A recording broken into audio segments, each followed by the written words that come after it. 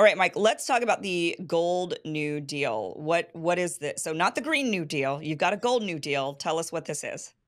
It certainly is not the Green New Deal, and it's not the original New Deal that FDR put forward in the 30s that I think really undermined the idea that we live in a constitutional nation.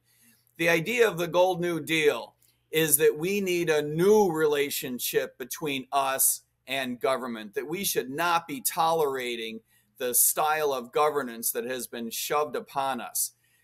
The flagship of the idea, the flagship of the relationship, is to decentralize power down to the states and from the states down to individual localities. The big idea here is that we need a pathway, probably through federal legislation, possibly supplemented with a constitutional amendment, but we need a way for states to unilaterally nullify a number of federal laws and to unilaterally settle disputes in state court between federal law and state law. So in this sense, what I'm advocating for is states to be able to sunset federal supremacy in their own state. There is, as you know, a lot of movement in a number of areas toward the idea of secession. And however you feel about secession, I personally don't think it's the most politically viable, the most logical move for states to make, although I do stand up for states' rights to secede if they find it necessary. Sure. What I'm suggesting is there's a better way. If you can get yourself out from underneath federal supremacy and chart your own political future, the world can be better for you. And you can remain as a part of the United States, but subject to a much different relationship with the federal government. So you want to really eliminate a lot of the, well, and I think that's like a fairly standard libertarian principle, right? Is to really reduce the federal government and maybe even government in general, but certainly the federal government. Would you, when you say Gold New Deal, are you that to me speaks of like going back to gold-backed currency, ending the Fed? Like, is that part of this Gold New Deal? It is a part of the deal to eliminate the Federal Reserve System. We don't have to go all the way back to a gold standard. Okay. Gold represents the gold color of the Libertarian Party. But Okay. yes, to your point, we want what I call a rules-based system. You know, this is something that Dr. Paul talked about in ending the Federal Reserve System. We need to get out from under this silly idea of a discretionary monetary policy where every 6 weeks we lock up 18 politically oriented economists in a room and we ask them what mood they're in, and they decide what interest rate should be and by how much we should be increasing our money supply. Yeah. Rather than that, I believe that there should be rules about setting how much money is in our economy and let the markets determine what interest rates ought to be.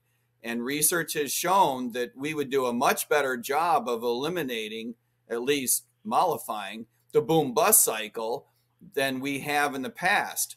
And with all due respect to people who have backed the Federal Reserve System, I think empirically speaking, over the past 100 years, we have proven that the system just doesn't work. Mm-hmm. Best efforts, lots of smart people notwithstanding, the system doesn't work. And so we need to replace it lock, stock, and barrel. It's a fundamentally different style. I mean, there have been fewer runs on banks, I would imagine. Since the Federal Reserve, there's been fewer runs on banks. People aren't losing all of their money like they once did. You know, you put your money in a bank, the bank could just, especially, so I'm all about ending the Fed, I think, but I'm not an economist, so I think there's a lot of merit in ending that system. It's certainly at least reducing their power on the actual economy, like you said, just deciding willy-nilly what the interest rate's going to be or whatever, and bailing out the big banks and leaving the people high and dry. So I definitely think there at least needs to be some reform there. But I'm wondering what would happen if we truly ended it. And then banks, I don't trust banks. I don't trust individual banks. I don't trust that they're going to work in my best interest. And I worry that they're going to without a Federal Reserve that they have to answer to that kind of controls their behavior, I worry that they would then run amok and that people would get swindled by the banks. Well, you should worry. You should worry about any giant organization that doesn't have good governance policies in place. Most banks today are not directly regulated by the Federal Reserve System. They are regulated either by their state or by the Treasury Department, including the FDIC. And so that regulatory apparatus could remain in place for any financial institution. I would make government regulation completely optional for every financial institution. If a financial institution rather preferred to go out and hire a private sector auditor, I think that that would be fine. I think that people would react. You know, we live in a very different environment than we did 100 years ago in terms of information flow, what we know about financial institutions. There are agencies out there that do a very good job of rating organizations. By the way, there are agencies out there that do a crappy job as well. But there are auditing firms and agencies out there that do a good job of spreading information about financial institutions. Even the big brokerage houses do a better job of reporting the financial health of banks than the federal government does. Better job than the Federal Reserve System does. So in that sense, I don't think that there would be a great deal of loss in terms of pass-through information to us as investors and us as depositors. I think your concern is well placed, but I don't think it's the Federal Reserve System itself that stands between us and financial catastrophe. I think it is the banks answering to someone, yes, but I believe that they should be able to answer to a private sector auditor if they should choose that path. I mean, in one way, there would be I do think that we've become mindless, right, in our day to day. We don't pay attention. Like, I just assume my money is safe in the bank. I'm not paying much attention to my bank. I'm not paying much attention to any of that. I'm just making these assumptions. Right. If we were to kind of reel that back and go into this direction, people would be forced to pay more attention to which institution they're putting their money in, how they're rated, how they're doing. Yep. Right. There would be they would want to actually pay attention to the audits. The only thing, though, is that, in all honesty, only smart people are going to do that. I mean, there's a lot of people out there that are not as intelligent, to no fault of their own. It's just the way that it is. And we just have to be honest about that. But then there's also just people who are busy and they don't have time to pay attention to any of that. They've got a bunch of kids, full-time jobs, lives, and they just can't be sitting there reading audit reports. Right. So right. So the problem with these types of systems is then only the intellectual class that's sitting in front of a computer all day would have time to actually research and pay attention, while the working class Americans would suffer and potentially put their money in a bad bank and get swindled. You know, so it just continues to hurt the poor. As long as we're talking about people with less than $200,000 of deposits, you could continue to rely on the FDIC. Banks choose FDIC insurance. They pay for FDIC insurance, and the FDIC audits them. By the way, the FDIC is completely funded by bank money, by private sector money. It's just that it's a government agency that is subject to all kinds of political influences that are completely inappropriate.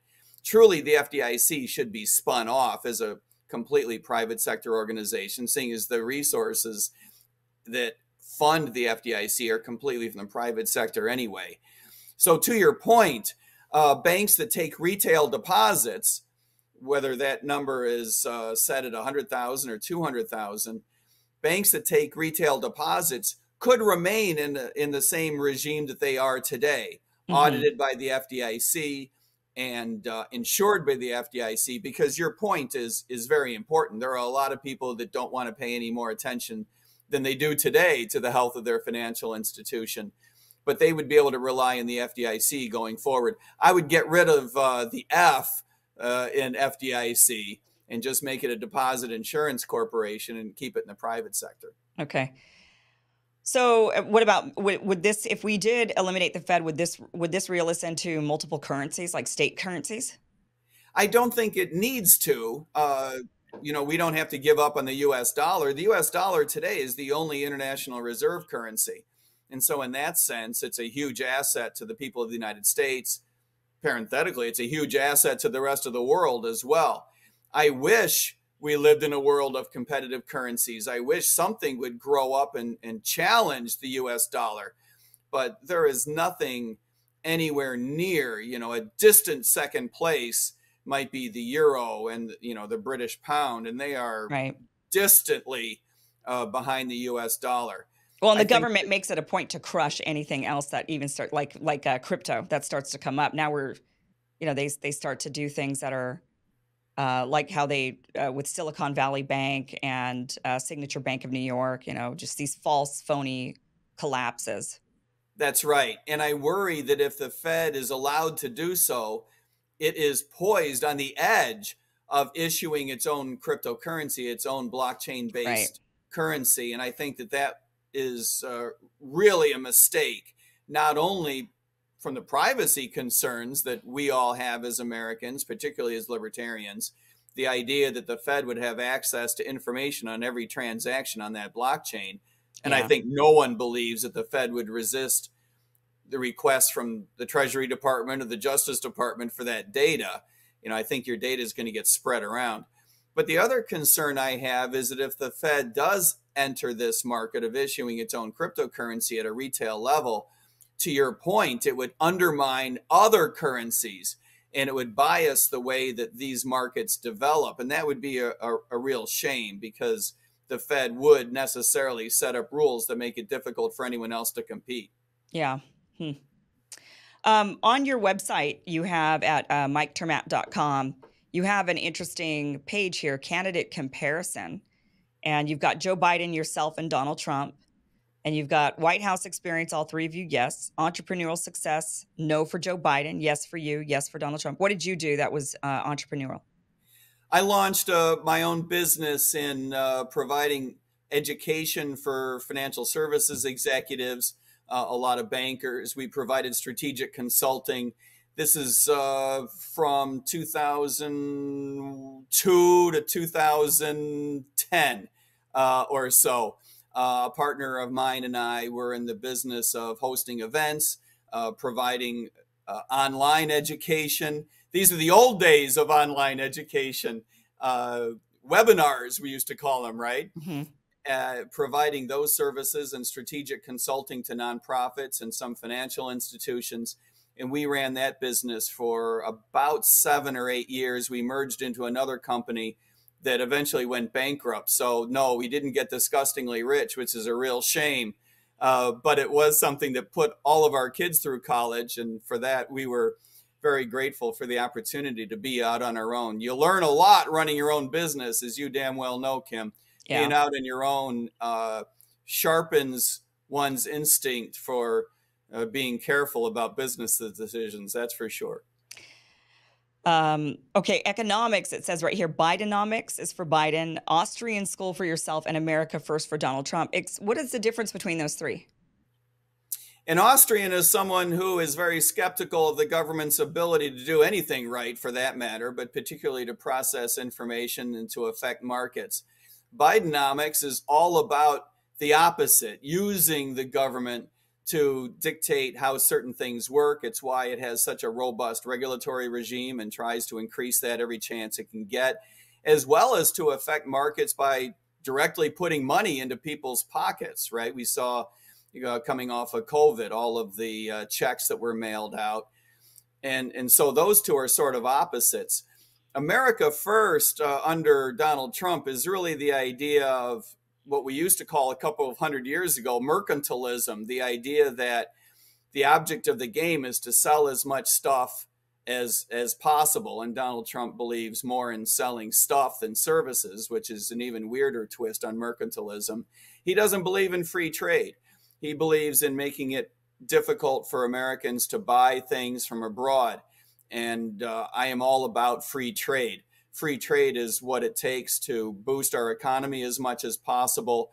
And by the way, is the right foreign policy. We should be more engaged with our trading partners around the world, not less engaged, including not only tariffs, but the idea that you brought up, sanctioning so many of our trade partners, keeping them from using either the US dollar or clearinghouses for the US dollar. I think all of that is wrong-headed and a real mess. So I don't believe in biasing our markets in favor of manufacturing or in favor of certain types of trade relationships. But didn't you find during COVID that we were kind of in we were very much, I think, in a national security crisis with the fact that we couldn't get the goods that we needed from foreign countries when they decided to shut down trade for their own reasons, not because they were at war with us or they didn't like us, right? I mean, China shut down trade because China was worried about COVID for its own country and it was trying to stop its own spread. So Yeah. for its own national security reasons, they did that. In doing that, we discovered we were really reliant on Chinese goods.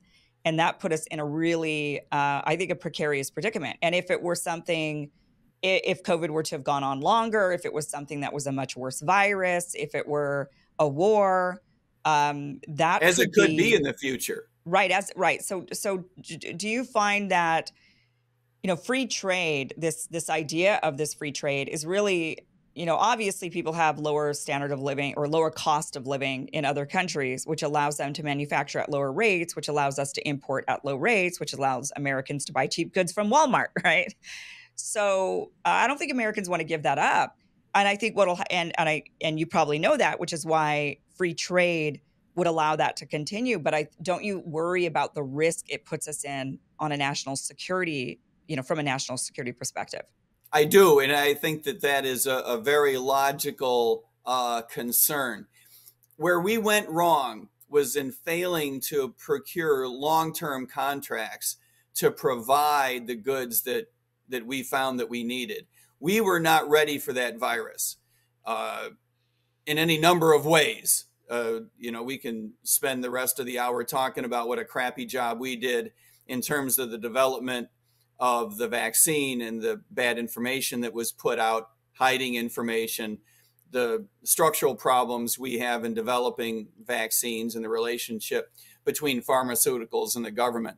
But setting all that aside just for a moment, yes, we failed to prepare ourselves both in a private sector sense and in a governmental sense in long-term contracting for the goods that we found out, that you point out, that we found out that we needed when it really hit the fan. That's a big mistake. Hey guys, be sure to like, share, and subscribe if you like this segment. Now, you might be wondering, this seems like it's part of a bigger show. You're right, it is. The full show is at KimIversonShow.com. So what you're watching is just a clip. And if you want to get the full experience, then you got to go to KimIversonShow.com. The show airs Monday through Friday, 12 p.m. Pacific, 3 p.m. Eastern at KimIversonShow.com. That is where you can watch the full show. Here, you just get clips. So click on the link down below, go to the full show, enjoy. Otherwise, I'll see you next time right here. And be sure, once again, like, share, and subscribe. Thanks for watching.